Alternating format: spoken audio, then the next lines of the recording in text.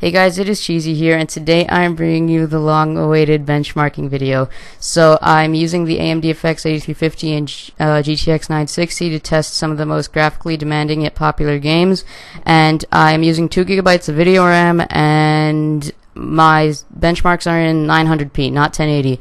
So 1080p would make the FPS slightly lower, but it wouldn't make too much of a difference.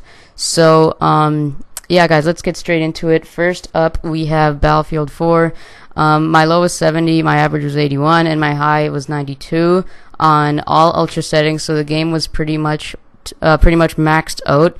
I had some issues where the textures would be loading in, but considering the maps were so big, you really can't complain about that. But otherwise, Battlefield 4 was one of the games that I got a PC for, and it runs really great, and you'll have no issues when it comes to lag or anything. So yeah, it's great.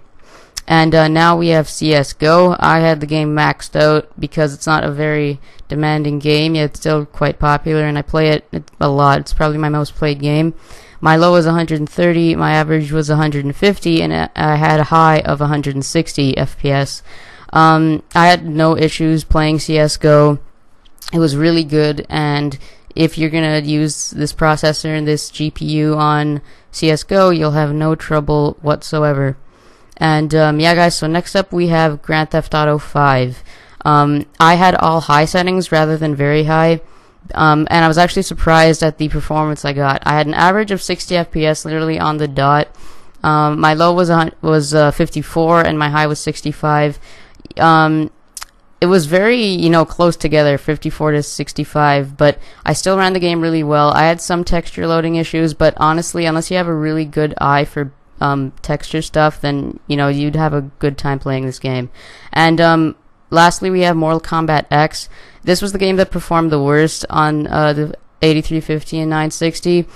The port needs some work. I recorded these a while ago, so a patch may have changed it, but I noticed some lagging, in almost all the gameplay I've seen, so I guess it just needs work. So my low was 35, my average was 47, and my high was 58 on high settings, but it's not really noticeable. However, I did have a lot of crashes with this game.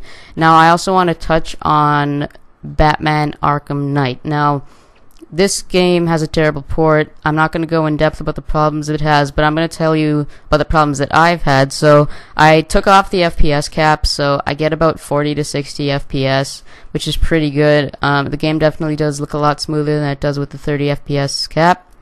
And there is a ton of lag spikes and frame drop and dropping frames.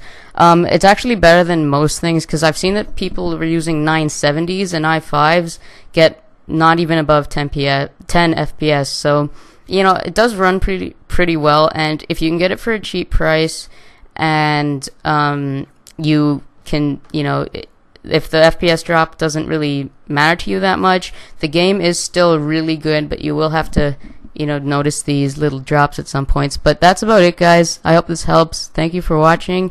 I'll see you guys later. Bye.